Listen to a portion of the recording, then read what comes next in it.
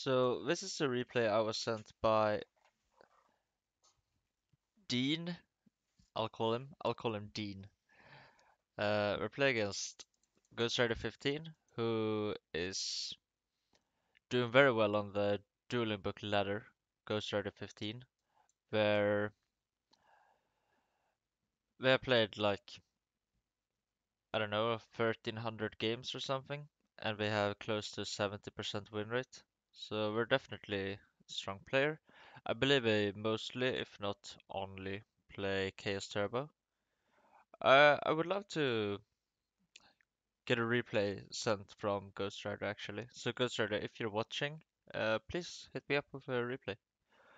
So we're on the play, and our hand is amazing. We're going to go Duo, Pot of Greed.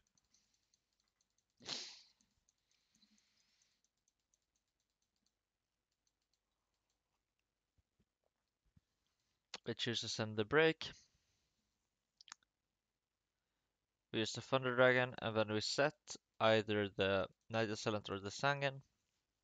I'm leaning towards the Sangan, but you could also go for the Night Assailant.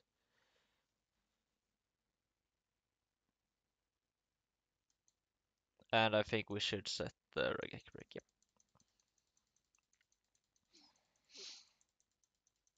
So,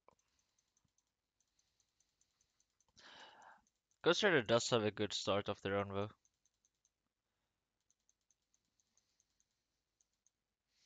So here we can definitely see the advantage to setting the Night Assailant. It's so good against an opposing flip. So how should we use this Regeki break? I think we just don't use it. Okay, this I think is a mistake. So I flip the Night Assailant and I would actually kind of want to just tribute summon the Thunder Dragon and start applying pressure, but I think that's a bit too timid. I think we should probably summon the Breaker after flipping the Night Assailant. You could also summon the Breaker first to clear on Torrential. Not that it's a big deal, but that might be slightly better. Goes for the Night Assailant. Summons the Breaker. So yeah, here I think it's just strictly better to summon the Breaker before flipping the Night Assailant. Okay, but that's just fine. For 200. Decides to set the book. I like that. Here I think the book makes more sense as we're playing around Ring of Destruction by using it to end phase. But this does mean that we would be vulnerable to Rageki Break or Phoenix Wing Wind Blast, but Ghost Rider doesn't have any cards in hand, so that's not an actual issue. So I think this makes a lot of sense. And here we flip the Night Assailant, and then we flip the Breaker, and we attack, and we set the Spy. You could also set the Sangan. Alright, so against this, I mean, we still have to run it over. So, I think we just flip the breaker, run it over, set the spy. Decides to summon the Sangan rather than setting the spy. I don't really understand that because, like, we're not scared of this set monster being Zook looped or something. It's not that important to run it over. And the spy is very useful to have developed. I could miss something definitely, but I would have gone for the spy.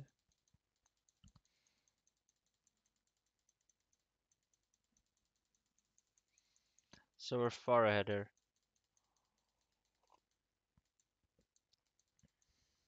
Discard Snatch. So likely Chaos Sorcerer or Bila is going to be dropped there? No. I mean, sure. So here I think we just attack with the Breaker and the Sangan, but we lead with the Breaker. Setting first, I guess is slightly better against Morphing Jar, but it's so much worse against Cyber Jar, so I mean you could argue it's just marginally worse, because at that point we're probably clogged on normal zones. But at that point, I want to have a normal summon after the Saboteur. So it could go either way here, but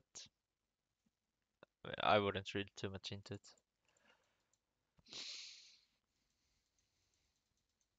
So now we would want to set the decoy tree because we want to draw into an out to be spies.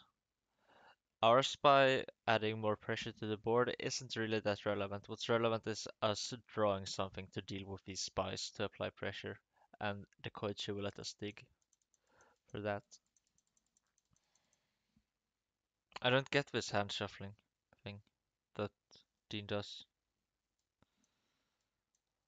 Bit annoying, not gonna lie. So Dean decided to banish spies from their deck.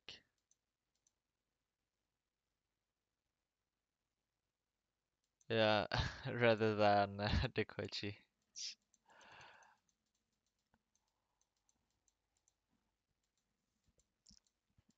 Alright, so yeah, run over the set break, set spy. Simple. Decides not to run over the set and would rather use the Raigeki break then, I assume. I'm not really into that because I want to use this Raigeki break to destroy a spy and then snatch the other spy, and at that point we're in such a strong position. But this isn't awful or anything, it's just not what I would have gone for. It's going to work out this time around, for sure, because that was a faith. So we drew our third spy, unfortunate. I think we just flip our spy here to avoid drawing the the last one. Decides against it. I think that's unnecessary. Alright, so that's a nice one. Now we summon the Chaos Sorcerer and we start picking off these spies. It's a bit nice that we don't have to play around Snatch Steal, as it was discarded to the Graceful earlier.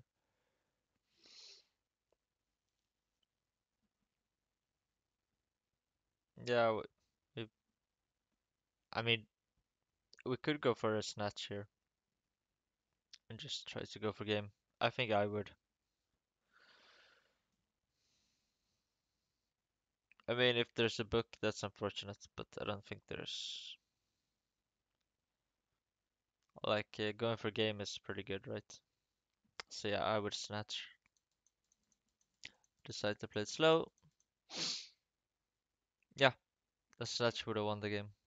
I mean, we're so likely to win this game either way, but from here we could lose, definitely. So now we Snatch. Yeah, Judgment. And here we set the book and pass. Yeah, we run it over, of course. I agree.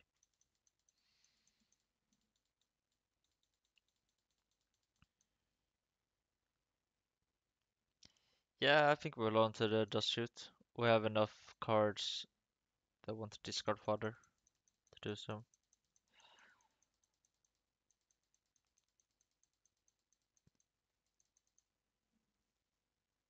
Uh, so how do we out this BLS? Yeah, this game is slipping. I think we could have played this better, and I think it's really starting to show. I don't like setting the spy particularly. I don't know that it's bad necessarily though.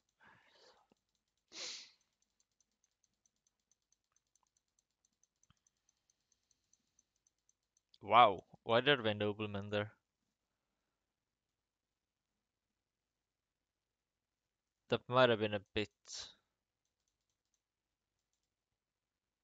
too aggressive from Ghostrider. And they just have the read that our set is not going to be a mirror force, which I don't necessarily agree with. But hey, did work out for them. Maybe Ghostrider noticed something I didn't. I'm not here to critique Ghostrider's play. I'm here to review the play from Dean.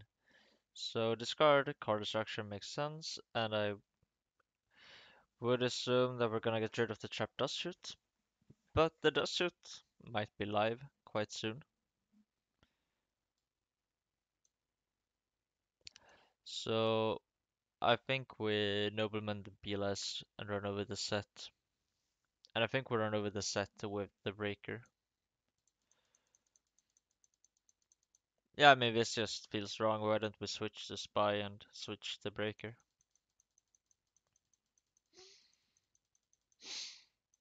We add a book? No. Yeah. Alright. So Graceful comes down. Yeah, this is so bad. Yeah, we really let this one slip. So now we're losing.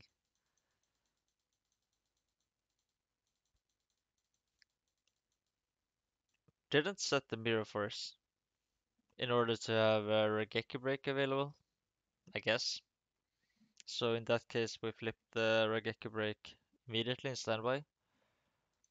We're going to get destroyed by this Magician of Faith, but at this point it's too late. So if we're not setting the mirror force, I mean, sure, okay. But we should probably flip it there, right? Feels bad, man. So now we're gonna take 1200. And I would assume there are no top decks that can get us out of this, seeing as there's no pot of greed. So Samakaiko tried to swing, and it's not going to work.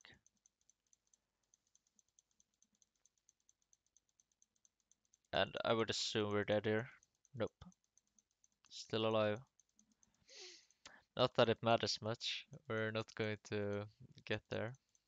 Yeah, yeah, I think that was a game where we just. I mean, I could be misjudging this.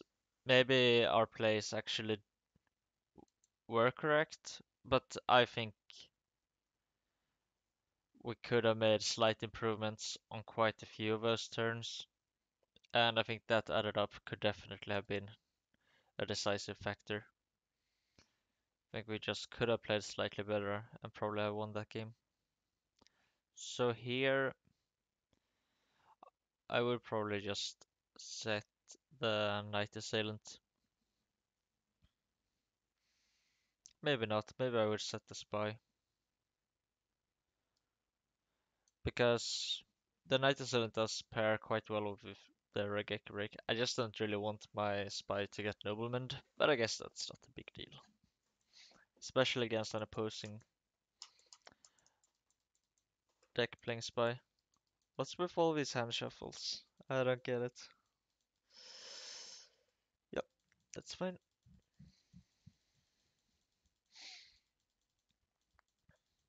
So now we have the read that Ghostrider could definitely have a Raigeki break in their hand, seeing as we only banished two from their deck.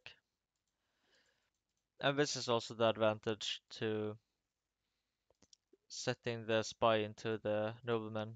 If Ghostrider does have a third spy in their deck, it is in their hand.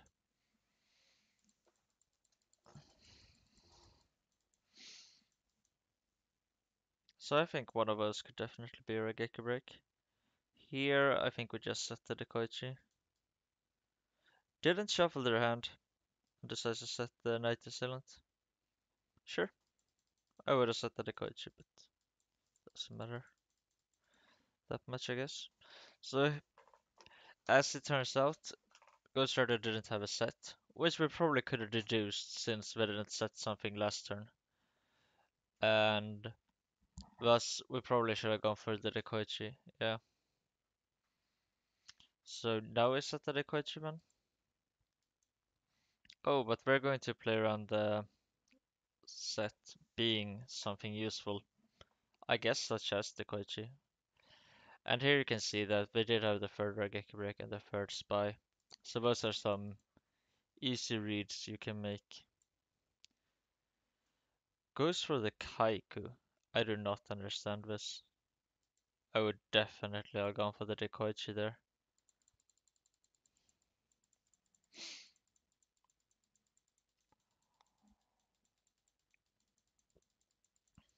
Sets the nobleman. Now we're just making Breaker live. Feels bad.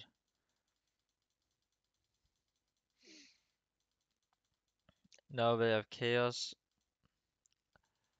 Evase. Yeah, okay. So set the Koichi, set does shoot.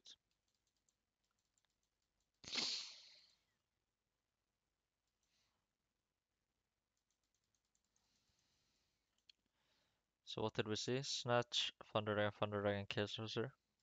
That's a hand. Hitting the BLS there is quite huge.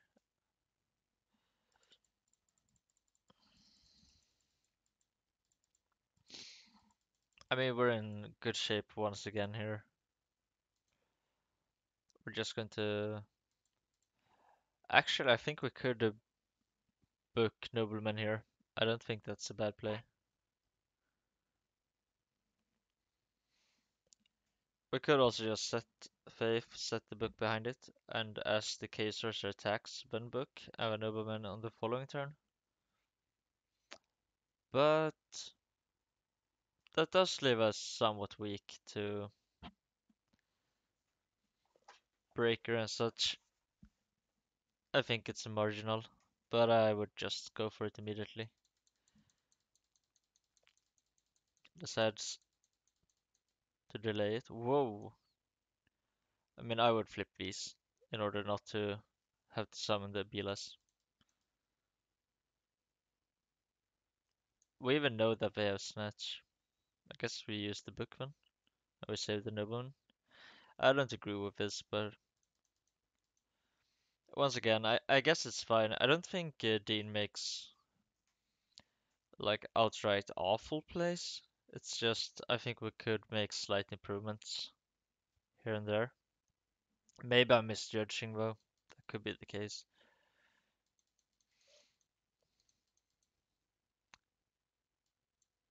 Right, so now we set the faith and we go for the book. Okay. Yeah, I think we could have done that earlier. If they go for mind control here, we're so screwed. Right, we got there. So flip, and I guess we use the nobleman. Yep.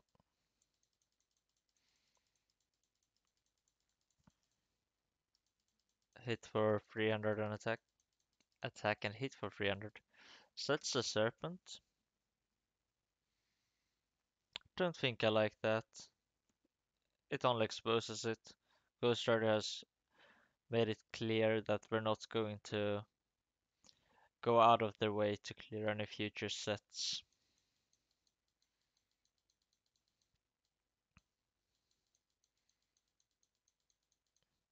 We knew we had the snatch, but we didn't know we had a book. So this is just unfortunate. And that's so bad. Now we don't even have the serpent anymore. I think we're just being slowly outplayed by Ghostrider. We're just playing slightly better every turn. So here we have a Storm and Snatch and Prey, I guess, because the Ghostrider's hand is just Thunder Dragon, I believe. Should be. Yeah.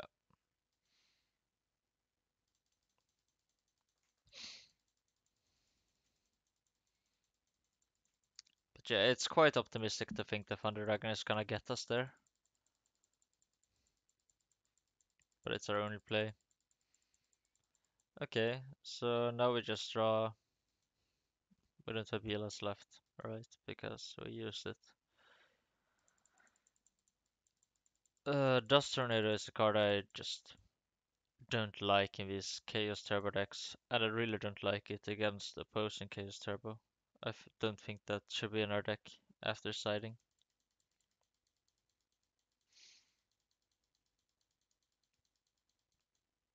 Sets the Nobleman. I don't really understand what we're playing around. I guess we're faking Mirror Force to Torrential. I think that's fair. Yeah, I can agree with that. Seeing as Breaker would be lethal. And that's basically the game. It's going to be really rough now. Yeah, and there we go. So I think we lost that one. I think it was fair. I don't think we played perfectly. I don't think we played particularly badly either. It's just we could have made slightly better plays quite a few times. Ghostrider is a strong opponent with a good deck who plays well, so a natural outcome. We also drew quite well. So did Ghostrider, don't get me wrong, but I don't think we have anyone to blame but ourselves here. Okay, thank you for the game, Dean, and I'll catch you guys next time.